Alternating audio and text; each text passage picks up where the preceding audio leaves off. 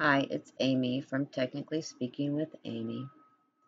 This session will cover student completion rules. To be able to set up the student completion rules, all the materials need to be inside a folder. So the first thing I'll do is create a folder.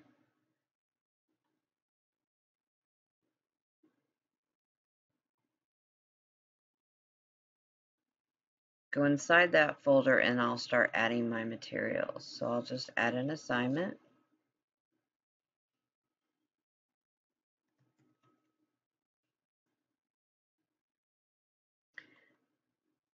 Now, I can add my due dates, but they're just going to disappear. But there is a way that you can get those back. So with student completion rules, you they don't let you have due dates because they think it's as we go on. But there's a way around that in the grade book that you can set that up, because it would be nice to have student completion rules that there actually is a due date at the end of the 9 weeks or the end of the trimester or the semester.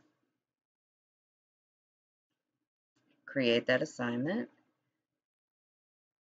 I'll put a test quiz in there.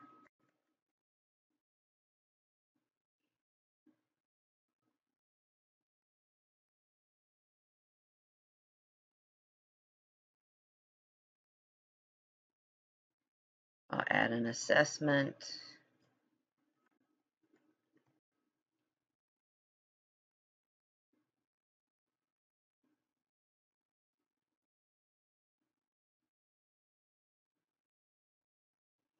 And a discussion.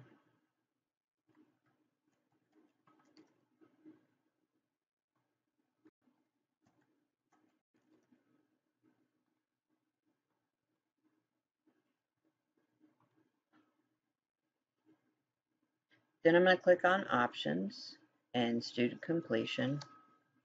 I get the dialog box, and I'm going to need to add all the materials that I have here. Since I have 4 things, I'm going to click on this 4 times. The first one's my assignment. I can use the drop down to pull each of the items in. And then I can choose for this particular assignment. I just want them to view it. If there was something that I wanted them to upload, then I could make a submission. Test quiz. I want them to score at least a 75%. The same with the assessment. And then with the discussion, I want them to post a comment or reply. Notice that it says due dates for items will be removed. You can also click on where it says requirements must be completed in sequential order and save changes. And where I told you could go back in and change the due date is we click on Gradebook. Then you click on these 3 dots and choose Bulk Edit. And I can put due dates from here.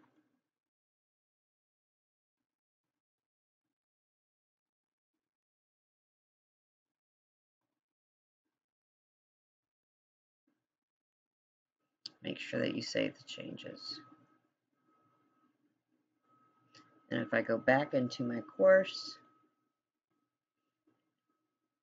you can see that I now have the due dates on there and they are completed. So student completion rules are good for differentiation because you can assign folders to specific students. It's also good for self-pacing work with students.